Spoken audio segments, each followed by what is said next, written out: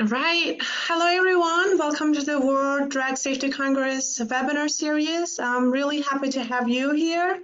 My name is Seman Sen, and I am the Business Development Manager for the event. And I'm very pleased to introduce today's session, focusing on automating adverse event case processing through machine learning and innovation, sponsored by Deloitte. Our moderator for the session today will be Glenn Carroll, Principal Life Sciences Strategy, Leader of Safety and Medical Principles at Deloitte Consulting. Glenn, I will hand it over to you. Great, thanks so much. Very excited to share our progress that we've made with Sanofi on cognitive case processing.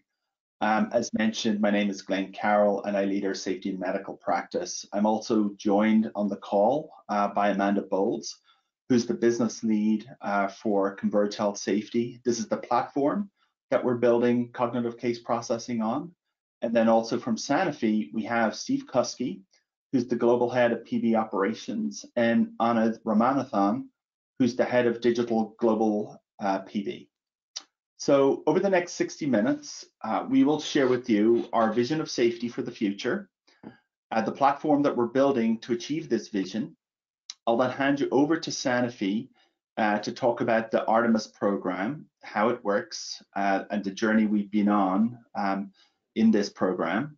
We'll then get into some of the details on data science, its evolution through the program, and the controls that we've put in place. We'll then share some in-production metrics, the business impact that we've been able to achieve as part of the program, and we'll also talk about some next steps and next release. And then finally, we'll end with lessons learned. I will monitor the chat box for questions, and so we're happy to take questions throughout, and we'll also take questions at the end. So with that, I did want to pull up a first poll. Can we just pull that up, please? So what type of organization best aligns to your company? So select all that apply. So are you representing a biopharma company, a professional services company, a regulator, or others? So please go ahead and vote.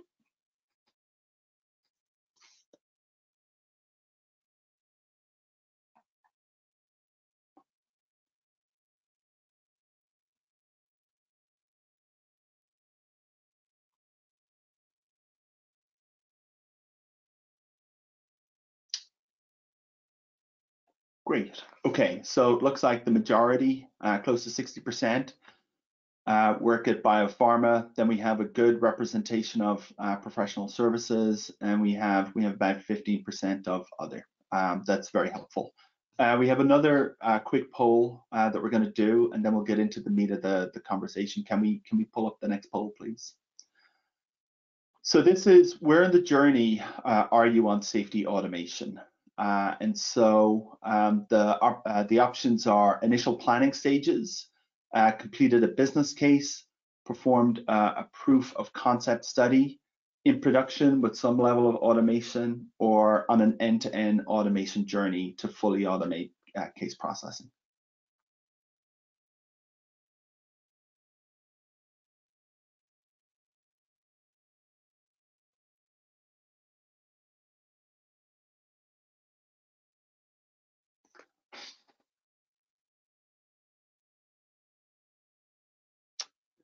Okay, so it seems like close to half folks are in initial planning stages, so early in the journey. A small percentage have completed a business case and or performed proof of concept.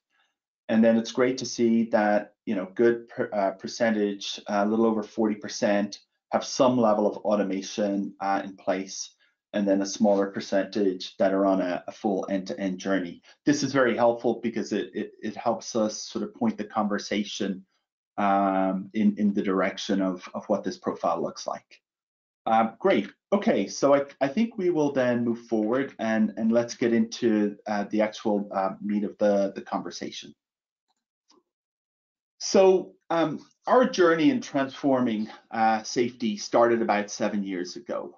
All of the existing trends, those of us who've spent a significant amount of time in safety understand only too well, they continue to happen. increasing case volumes, increasing regulatory complexity, new sources of safety information, availability of social media, real-world evidence that needed to be evaluated. And we saw all of these trends continuing to occur, and still there was fairly limited innovation by traditional technology providers in that time period, and stretching back, even further 10, 15 years. But what we saw was, with the increasing availability of advanced analytics and data science, we actually saw a massive opportunity for pharma and for PD organizations to do things differently, to do things that candidly had never been done before, and do it in a very thoughtful manner. And essentially, by leveraging AI and ML, we thought we could automate the commodity side of drug safety and free up human capital resources to focus on the PV insights and gain deeper understanding of benefit risk. And so shifting from patient safety being reactive, manual, and task focused, to that focus on benefit risk, taking a patient-centric approach and driving disproportionate productivity and quality improvements. So essentially, we then we created a future vision of safety. So if we just go over the page.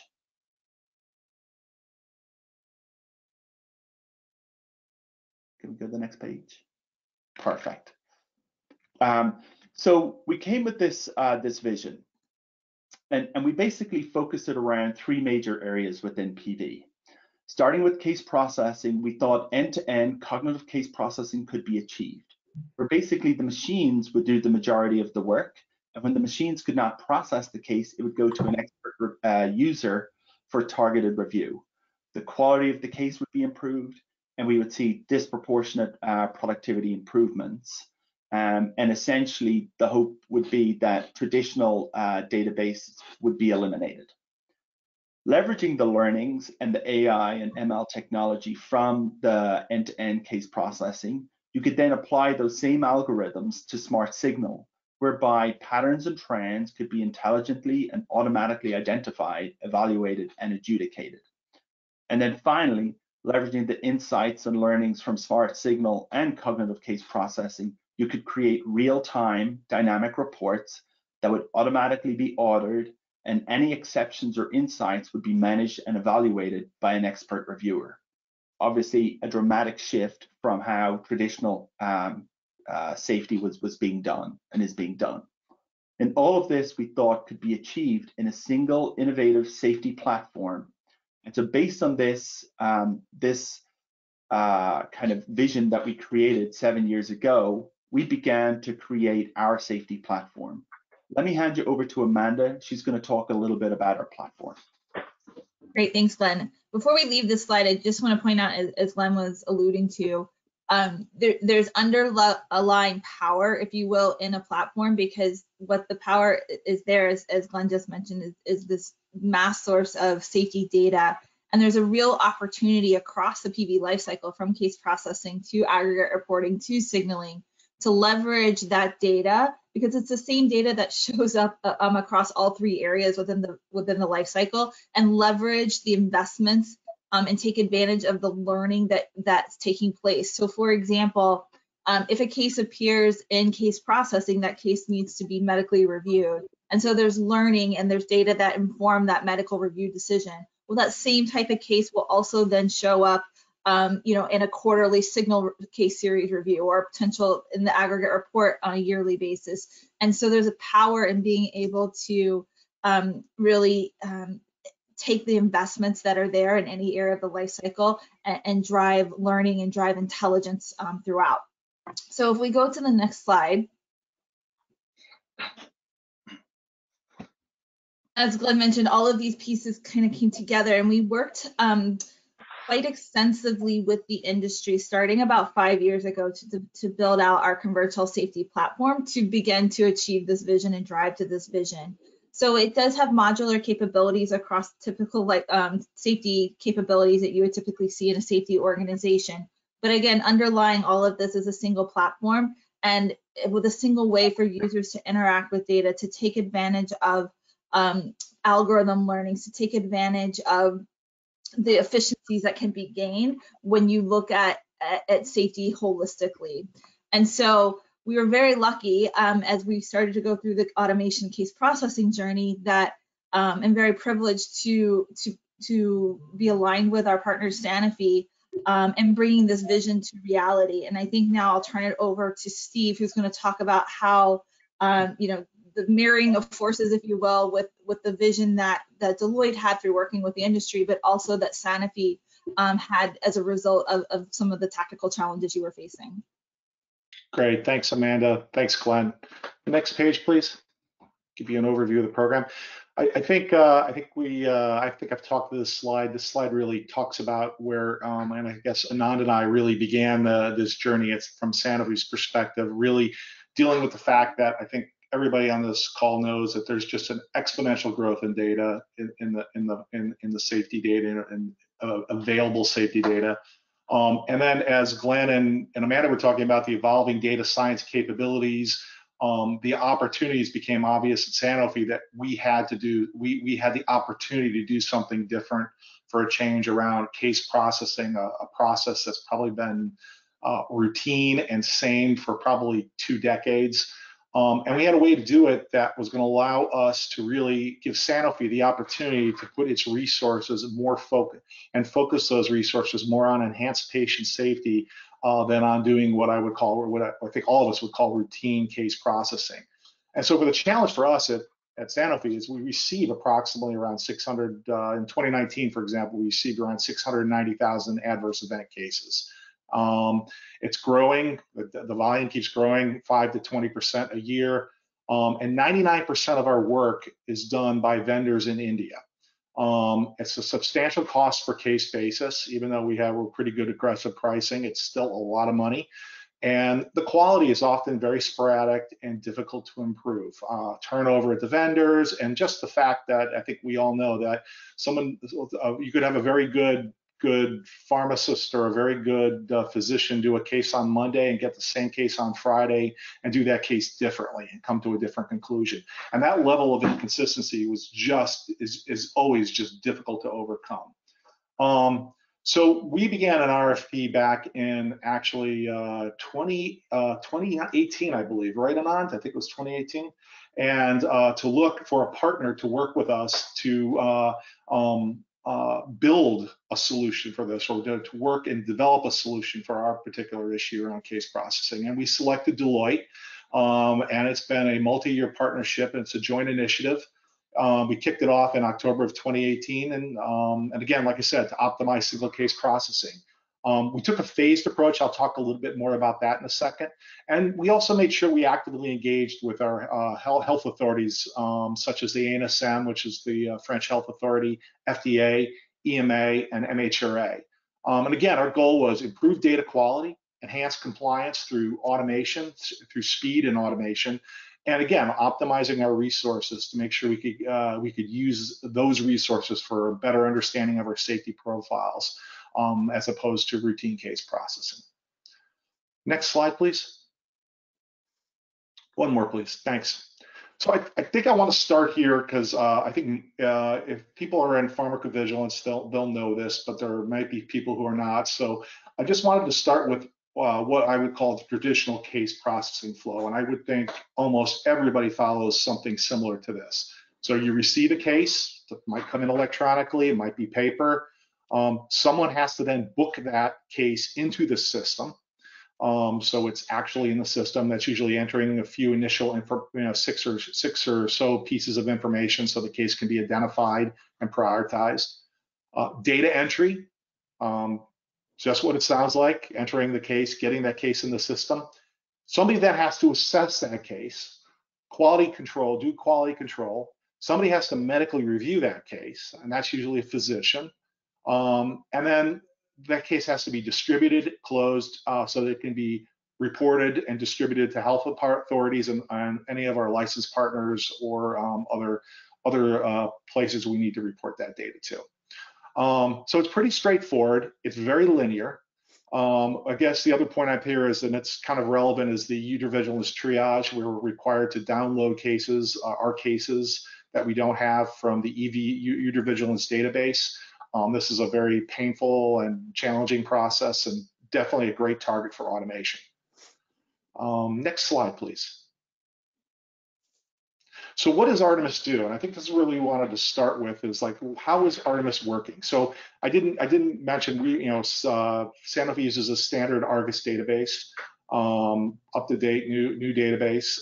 And so think of Artemis, PV Artemis, sitting on top of that database, and allowing us to bypass that case receipt, that bookend, and that data entry components of our linear process. For the initial release one, we were focused on PSP cases, so patient support programs, coming in on a form, and Artemis extracted the information off that form, used natural learning processing and machine learning to enter that case into Artemis, followed by an exception review process, quality control, quality QC, an inline QC process, to then populate our Argus database in the case assessment phase. We went through then a reduced QC in our system, medical review, and distribution. So again, we're receiving cases from mail or fax. With release 2, we've expanded that. We'll talk more about that too. So that we're receiving cases from mail, fax, case entry interface, E2B, other select documents, coming in connections with our global medical information group, sending the cases E2B to us. So now with release 2, it's much more expanded. But we also, I just want to point out, we also have a lot of additional controls. We have retrospective data quality assurance, and we're maintaining KPIs and metric reports on the results of what Artemis is doing. And we're going to talk a little bit more about that later. So next slide, please. So what it was, again, I've referred a little bit of our automation journey starting in 2018.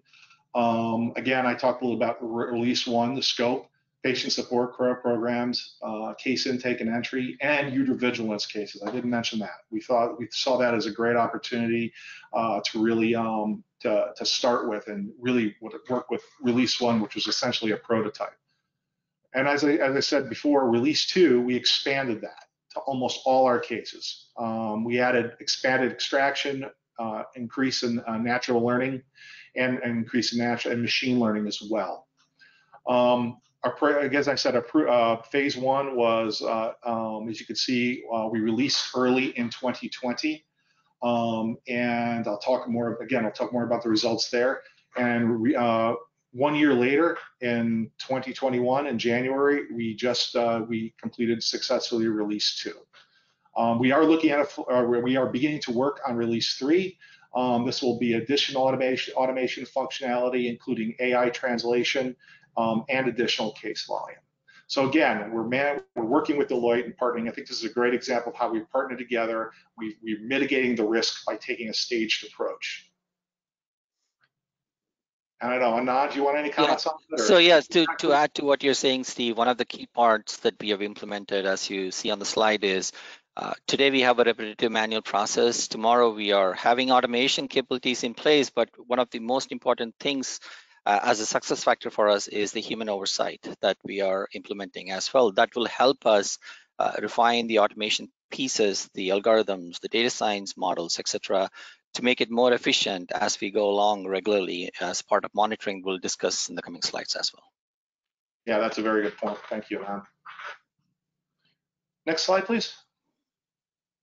Yeah, so segue to the data science. So as Steve mentioned, just to touch on the journey itself, has been quite exciting. We started the journey literally quite early.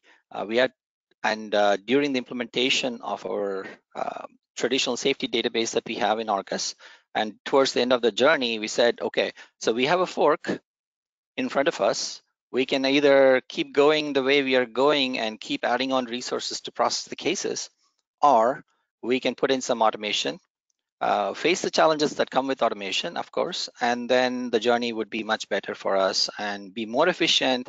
We'll have more quality, and we chose the path of choosing automation on top of the safety database. So, and the excitement from team is literally through the roof. I mean, that's one of the key success factors. The excitement for the team that has just implemented a long-term safety database, and on top of that, working on this new technology, new skills that need to be maintained, are all success factors for this so far for us with R1 and R2.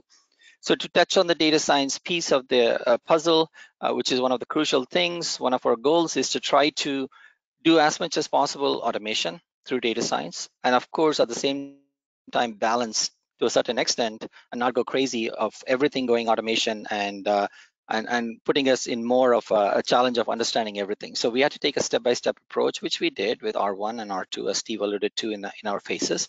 So in the release one for data science, as PSP, one of the examples that you see on the slide is we separated the PSP form that we have into two halves. One is the structured fields that we have, and the other one is unstructured fields, pure narrative, for example.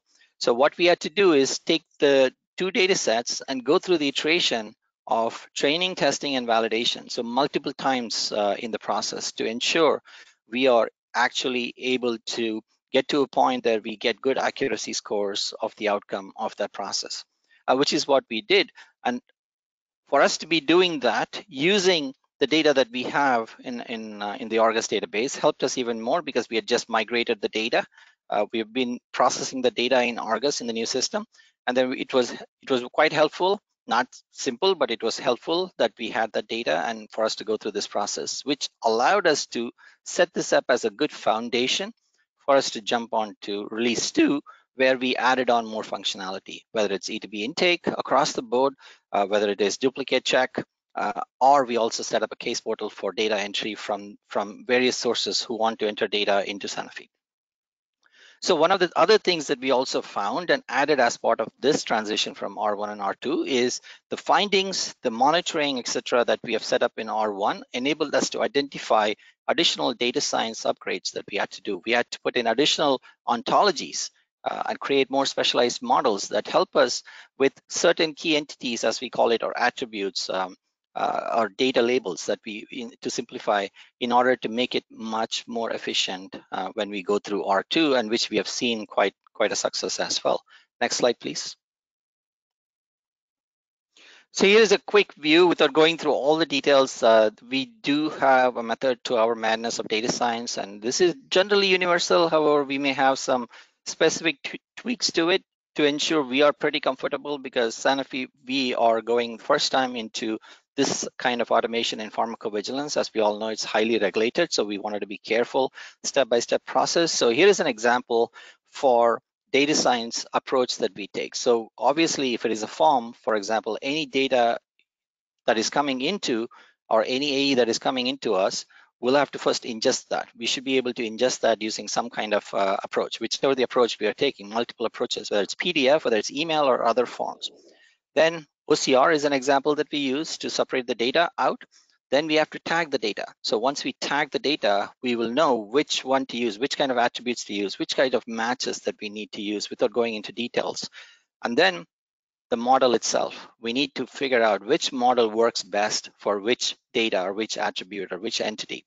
And then based on that, the outcome of that, the human oversight that we have in place, we'll have the opportunity to tune that model, whichever way we want to tune it based on the outcomes. Then comes the sedation. So once we go through the sedation engine for the model and the scoring for the model, we decide which model to use for which attribute. So at a simple high-level view, there is this method that we follow to ensure every model is picking up what we are expecting to pick up, and there is full transparency that we are actively involved in the development of the model, in the outcome, in the monitoring of the model itself. Next slide, please. Now, speaking of controls, we have a lot of controls in place. There's a lot of text in here, but to simplify it, let's separate it into two halves, the half left and the right half. The left half is usually what we do in terms of all GXP solutions, which is to ensure we have proper business process activity and also the QMS in place, proper deviation management in place, audit trail in place, and Part 11 compliance in place. So that is a default for all GXP activities, and PV being one of the key regulated area. What we had to do in addition to the default activities is shown on the right.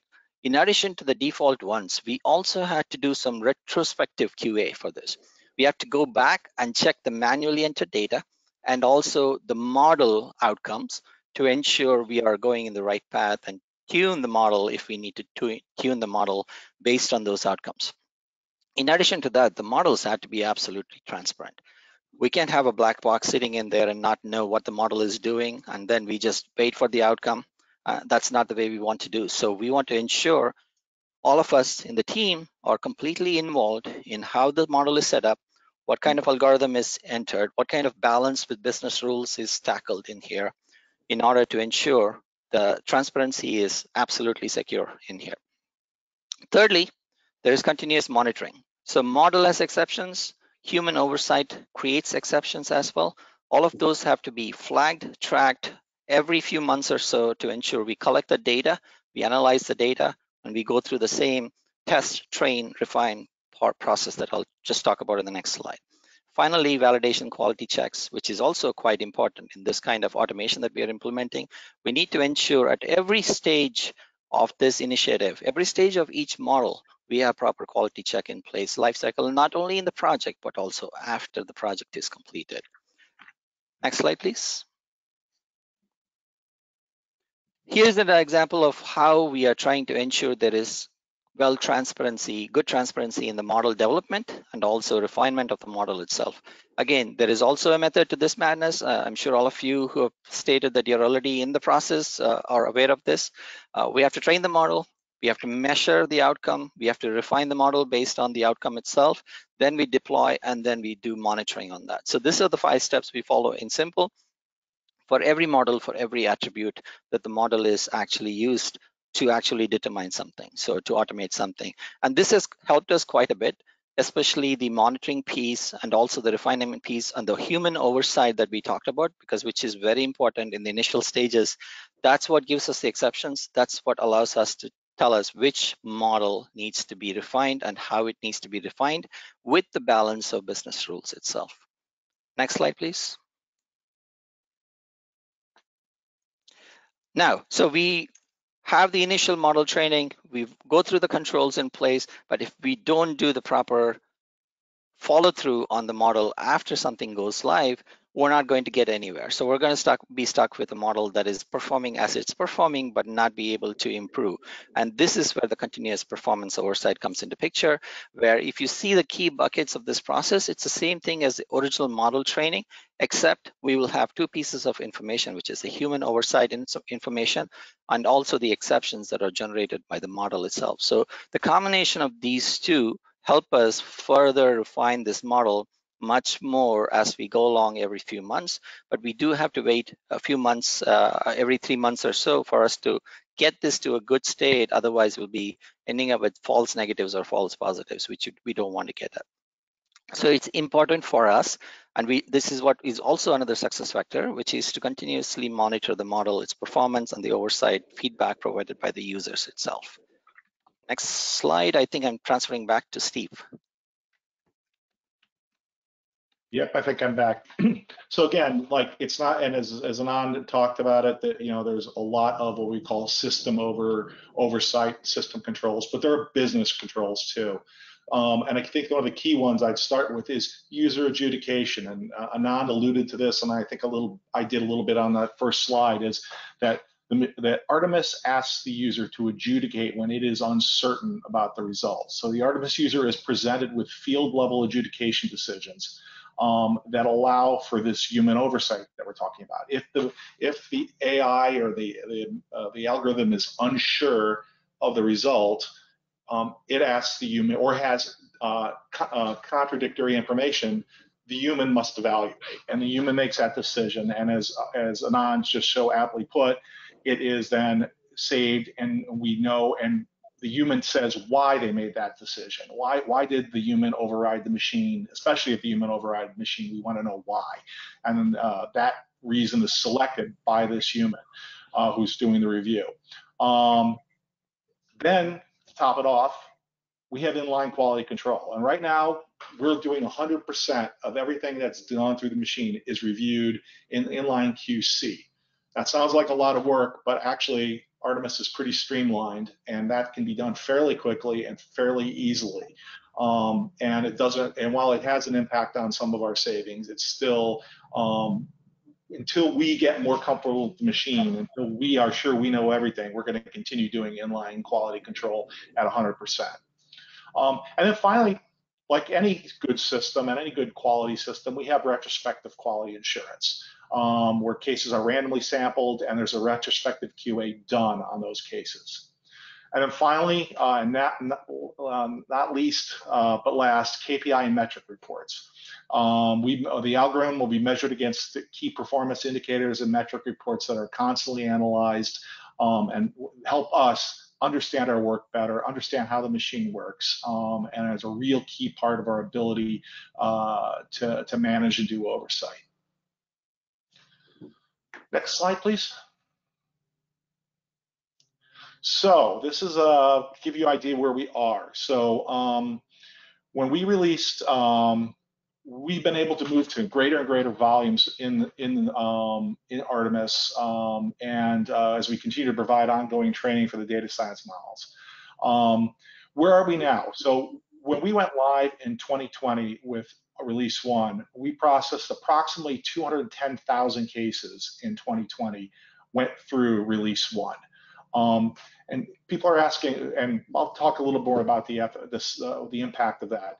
Already with Release 2 going live in mid-January of 2021, we've already in just 2.5 months done 126,000 case versions through the system in the first 2.5 months. Our portal being the largest volume source as well, which has been a real success for the portal. As you can see on the right here, just to give you an idea of where the cases are coming from and where our sources, you can see the blue at the bottom is our portal. The orange in the middle are E2B cases coming from our global medical information vendor, followed up by clinical cases coming in from our R&D groups. So again, a huge amount of diverse volume. We've gone from the first our first iteration of Release 1 from just PSV cases. We've gone all the way to really getting almost every type of case type we receive through Artemis now. It's almost 100%. Next slide, please. And I guess the question is, what does that mean, and how do we get savings from this? And the key thing here is it's really through time. The time the vendor needs to spend, or a pharmacist or a physician needs to spend working on a case. And you can see, even when a case is not fully automated, we're seeing significant savings. What you see in the below in the bar, and on the left side is the evaluation that we talked about. As you can see, for different types of cases. So for a case coming in for global medical information, you can see right there GMI. You can see about approximately the blue bar being our traditional data entry approach through outside of Artemis, and the orange being Artemis, a case received to Artemis. You can see for most of these cases, we cut the time in half. And I could tell you that correspondingly, we've been able to negotiate the corresponding kind of savings from our vendors because we've just cut the time in half. Now, it's not perfect. You can see CIOMS is probably not the most spectacular result there, but that's because we haven't focused on it as much. And that's part of our enhancements we'll be working on this year, is to really improve the ability of how the CIOMS goes through Artemis. What we did is we were strategic, and you can see the green dots there. We focused on the cases where we got the most volume first. That's what we wanted to do. We wanted to be able to make the biggest strategic impact we could. So we put all our effort with Deloitte, working with Deloitte, to really make sure the cases that we got the most of, we had the most efficiency. Again, on the right side, what you're seeing there is you're just seeing basically the same kind of graph for the inline QC. For QCing it, it's a significant reduction in time, whereas you can see, and just generally, sometimes they're only spending 1 to 2 minutes on evaluation of a case, and sometimes only 3 to 6 minutes doing the QC of a case. That's a huge amount of savings. Now, is there still a lot of work that has to be done when it gets to the Argus database? Absolutely. but still, you can imagine the time savings, how effective that is. Next slide, please. And here's, I think, I've just talked about efficiency. I think this is probably the slide that makes me the happiest. It's what is the impact on quality? And it's really been stunning, to be frankly. There's over 50% fewer findings per case from a case that goes through Artemis than on average. The machine is just a lot more consistent than a human being. It makes consistent decisions. As you can see, we've dropped pretty much when January we went live with the first, with release 1, you can see we had 2.9 findings per case, dropped to 2. By February, it had dropped to only 1.2 findings per case. This is QC now, not QA, but QC. And we're consistently looking, as of July of 2020, you can see that's dropped, you have 3.4 in a case that went through its normal process down to a little over 1. So huge findings. And by the way, I can tell you that we haven't really kind of released the data for release 2, but preliminary data show the same sort of effect that we're seeing with release 2, and just on a broader array of cases. And again, you can see again here, we're showing the next slide on the right shows the same thing, average percentage of cases with no findings.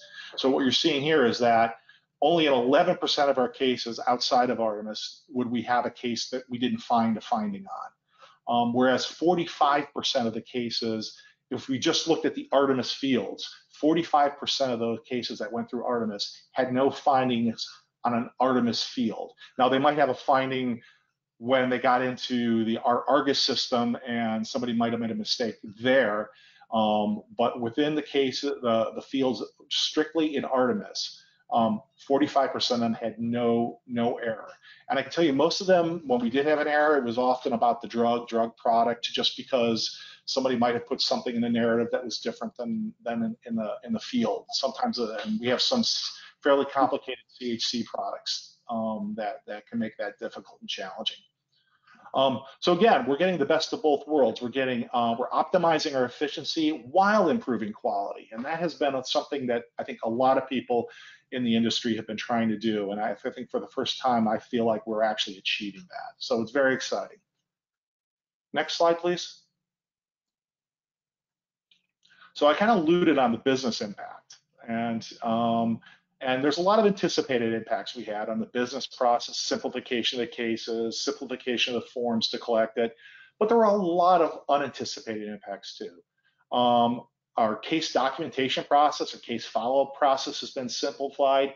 Review of data entry conventions for clinical cases have been simplified. We need to assess the work assignments with case management. The work is much more streamlined just in terms of how we work in the system. With our vendors, we had anticipated impacts. Pricing negotiations were key to this because we had to convince our vendors that they were going to see improvements in time and savings. So partnering with our vendors have been critical. We had to convince them that they were going to free up resources for more complicated. It's allowed us to free up resources for more complex cases. And we've had unanticipated impacts. We've had multiple vendor interactions as well too on this. Change management has been a key part of this. Vendor and case management team engagement, affiliate engagement, and just Anand said this, just general excitement of the team about working on Artemis, even with the people who in our affiliates have been excited and enthused by this. So it's been very excited that way. And then obviously, the business impact, we talking with the EMA, FDA, NSM, and MHRA are critical activities that we've done and we need to continue doing. And then obviously, sharing this with people in the industry is also a great opportunity from my perspective. Steve, may I come in? We have a couple of questions that I want to take. So the first one is, can you please elaborate on automation or changes that have been made in medical review processing, including causality assessment, if any? Yeah, we haven't quite got there yet. So as I think we've alluded, most of our activity has been mostly on streamlining the intake and the data entry, and then obviously applying AI to how we collect that information. But no, we have not got to the point where we're actually trying to use AI to assess causality. That is something we're looking at as part of release 3. Yeah, no, thanks. Yeah, I mean, obviously we've been able to get up to QC through data entry to QC, and then as you mentioned, causality assessment, medical review, submission will be in release 3. Yeah. Another question: what is the difference between PV Artemis and Argus safety case processing? Amanda, do you want to take that? Sure, and maybe this is a good opportunity to, so just to be clear, the PV Artemis program that we've been speaking of, that's Sanofi's branded name for this program, which is leveraging the Deloitte ConvergeHEALTH Safety platform that I mentioned before. But essentially, the PV Artemis program with ConvergeHEALTH Safety is the case processing, cognitive intelligent automation, algorithms, the data science, the ways of bringing in data in new ways. So it's essentially the automation platform, as Steve described in his business process overview. PV Artemis or ConvergeHEALTH Safety sits on top of the existing safety database. And I'm seeing another question in the chat. It doesn't have to be Argus. We don't really care. Sanofi, obviously, as Steve said, had just gone live with an upgraded Argus version 8X in 2018. So it doesn't have to be that, but it sits on top to drive automation to eliminate quite a bit of work up front. Great, thanks. You've got 2 questions there. I'll just ask a couple more, and then we'll go to, we'll continue. So next question is how AI model helps to extract information from literature sources. Again, that was it's an interesting question, and it was and Glenn's laughing because it was, and so is Anand, because it was one of our first ideas as a prototype to look into that.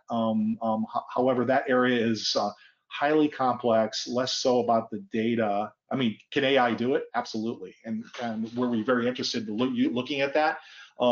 I think the challenge is that there's a number of IP issues and additional players in that area. I think anybody's worked on literature search know that made it highly complex for other reasons that we decided that it wasn't where we were going to start. And so that was, again, our original use case, but can it do it? Absolutely can do it. And I think, we'll be looking more how to do that in release 3, definitely. Perfect. I'll ask 2 more questions, and then we'll get through the rest of it, and then I'll bring back questions. So next question: how many Artemis fields are there? Oh, that's a good one. It's about 80, isn't it, Amanda? It's even more. So I think we referenced 35 earlier. That's where we started in release 1, but it's over 200 plus. So basically any field that we would capture from source, whether it's E2B, R2, R3, and we also share information via R3. So if you can imagine the universe of E2B, R3 plus the additional, typical case processing fields we would need to capture for safety information. Perfect. And then one more question, and then we'll get back to this, and I'll return to the questions. Could you speak about the 100% QC, Steve, and if and how you plan to reduce that? Yeah, that's a really good question. And I think so. Artemis, and we probably should have included a demo in this, but Artemis has one of the benefits of in Artemis is the ease of use and the way the data is presented. So I didn't talk about this when they're doing an evaluation review. When the machine's asking you, it's giving you what it thinks the right answer on one side of the screen, and it's giving you the source document that it's using on the other side of the screen. So it's very intuitive for the user to make that decision. The same thing when they go through QC, inline QC, they're seeing the fields, they're reviewing the fields, but they're also seeing the source document and how that information was extracted. So a person is very easily making a review of all that data. Again, it's a trained HCP doing that, but looking at it and making sure that the data was correct and things in line. We are looking at when we have noticed patterns in where we do see mistakes. and we definitely see some fields that have, we see more mistakes than others.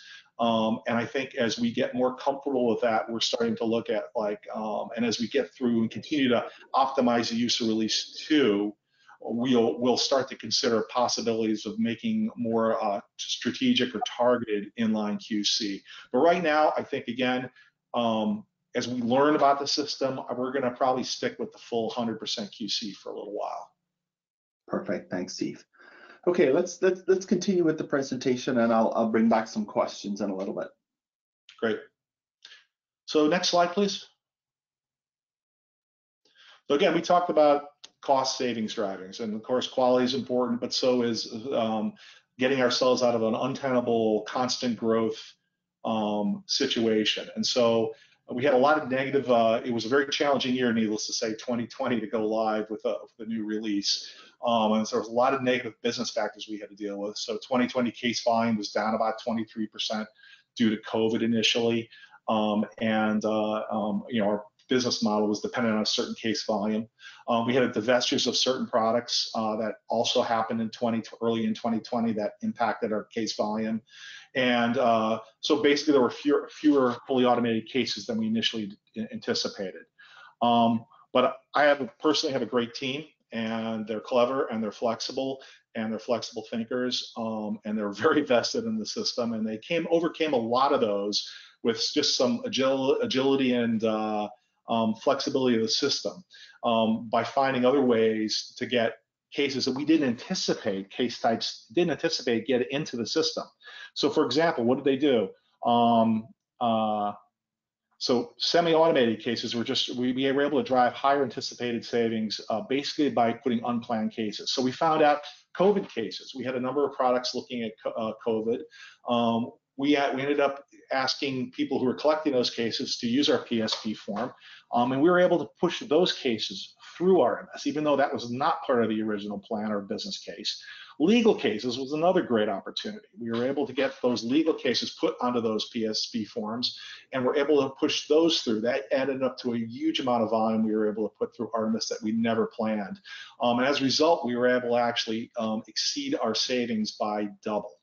Our planned savings were actually double because of that. And again, because aggressive pricing strategy, and to be fair, a collaborative partnership with our vendors who were willing to sign on and work with us on that. So again, release 1, we doubled our expectations, and while preliminary, release 2 is definitely on target to achieve its business case, which is significantly higher than release 1. That's great. So next slide, please. So I think this is still mine. Release 3 is, again, this is our roadmap, and we've come a good bit down the road, and we're looking at release 3, which is additional automation functionality, enhanced data science and machine learning to further increase those efficiencies, and really to promote targeted human reviews. And I think that's the key thing. We don't really envision a human being out of the picture, but really getting the human where they need to be in that case, where the human excels, and trying to get the machine to really optimize on the rote, consistent work where it excels. Again, we want to improve data quality and compliance with each increased standardization, which is again what the machine excels at. And then we're looking at what's our ability to drive meaningful insights from the data. Now, basically, and Amanda likes to say this, the machine doesn't work in a linear fashion, and that gives us opportunities that we're just starting to understand. We don't have it all figured out yet, but the machine is aware of data and it gives us the opportunity to, 1, prioritize cases differently than we ever did, and 2, notify us. Maybe, what's the possibility the machine can tell us information before even a human being has looked at a case? These are the kind of things we're looking at exploring with release 3, and it's very exciting. I don't know, does anybody else want to add anything? You're pretty good at this, Amanda. Yeah, I was kind of goes into, I think, what the next slide is, but I also want to say that some of the successes that you just outlined, Steve, as well as the where we're taking release 3, a a lot of that is because, you know, collectively between the Deloitte and Sanofi teams, we see this as it's technology achieving a business outcome, right?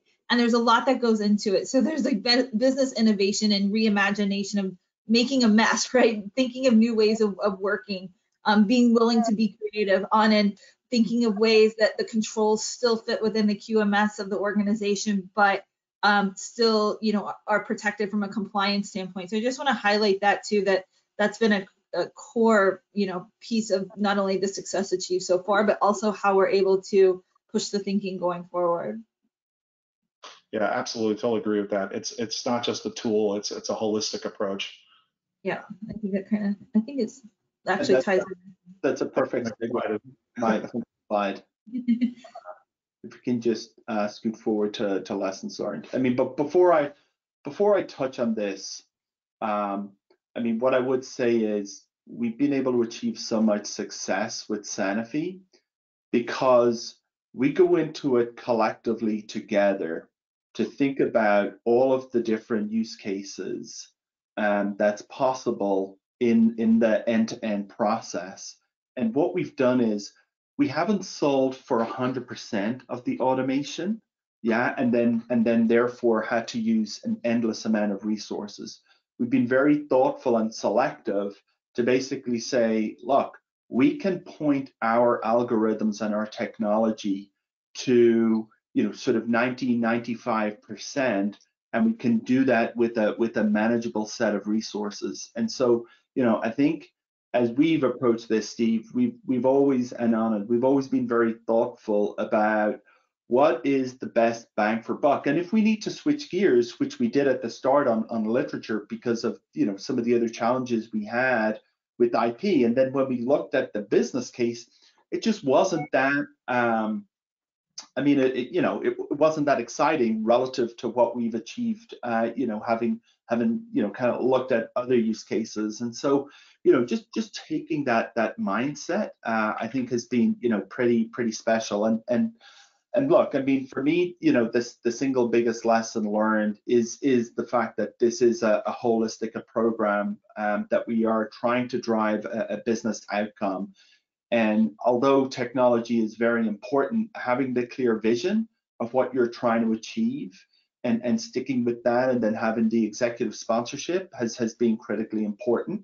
I mean, as you know, Steve, you know, we've had like many conversations around regulatory strategy, engaging with regulators, being able to kind of walk them through our journey, talk them through the PVQMS, how that's an integral part of the program.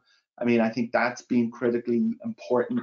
The organizational readiness and being able to bring the teams along, helping them understand why we're doing this and how their jobs, you know, will change. Obviously, you touched on the productivity numbers and you know the substantial benefits that being able to achieve from that, and so being able to engage then in data-driven conversations with BPOs has obviously also been critically important. And then the other part is just the deep safety expertise that we've collectively been able to bring. So, you know, I think Deloitte has certainly brought a lot of expertise in that area. Obviously, Sanofi too, not just in the understanding of how a case gets processed, but with knowledge of how safety platforms are built. And so, you know, ultimately having partners that can bring these attributes and scale to the table, I think has enabled the successful journey. Amanda, any thoughts there? Any additional thoughts, or Steve? Maybe just, I mean, you hit on, I think, most of them, but maybe just a couple on the org readiness and the vendor engagement. I mean, I know with all large programs, we all say, and we kind of tick a box for change management, org readiness, but it can't be understated with a program like this. And it's something that, you know, between both Deloitte and Sanofi recognize the importance of, and it truly has. I think Steve and Anand, you both said it. This has been a program that the organization, everyone is very excited, from affiliates up to various other levels of leadership within both Anand and Steve's organizations want to be a part of. And so that really cannot be underestimated. And same thing with the vendor engagement. Both Anand and Steve highlighted, the critical piece that the role that they play here to achieve savings. And I think helping the data-driven conversation, like you said, Glenn, where a lot of times these automation conversations are approached, well, I have to have 100% no touch or no touch automation, and there's a good use case for that, but there's actually also a lot of savings in cases if you optimize correctly that maybe have limited touch. So while there is a huge value in no touch, and we drive towards that eventually, there's also a lot of savings that can be realized with limited touch. And so having the vendors be communicated to at the right time with the right messaging and sharing those data-driven conversations has also been extremely impactful. Yep, I would agree with that. Yeah. Team, are you okay? I'm just in the interest of time. We've about 5 minutes left. I want to continue with the questions if that's okay. So next question is case validity and dupe search. Has that been automated, and/or does it need human intervention? Maybe I'll just take that real quick. It's been automated. Sometimes the machines cannot make the final adjudication, and therefore it goes to an expert for review. But otherwise, it's automated along with kind of earlier parts of the process. Next question. In the beginning, you mentioned traditional database would be eliminated. Does this mean overriding existing Argus kind of database? Can you please describe that? Our vision is that an end-to-end automated safety platform will eliminate the need for a traditional database. Now, with Sanofi, I mean, obviously we sort of have an integration point by which the upfront processing is done by ConvergeHEALTH Safety, and it's dropped in to Argus. But certainly Deloitte's vision and our goal is to complete the end-to-end automation and eliminate the database. Let me what kind of metrics enhancements are you looking for to begin ramping down 100% inline QC? And would that drive up your retrospective QA review? Good question. I think we'll have to see. We're looking for a comfort level in what feels as the machine, as close to 100% accurate as it can be, that will get us to that comfort level. And I think, we're seeing a lot of the fields are very consistent, but we are seeing, it is a learning process, and there are certain fields where the machine may get it right 80% or 90%, but there are fields, but there are errors, or the machine does sometimes make a mistake. And until we have a full understanding of that, and we can move to full inline, we're not going to be comfortable moving the inline QC until and I think Deloitte would probably agree with that. We are learning as much as the machine is on how to do this process. And when we're more comfortable with it, then we'll lower it down. And yeah, that probably would result in a more retrospective increase in retrospective QA review, which we still do anyway.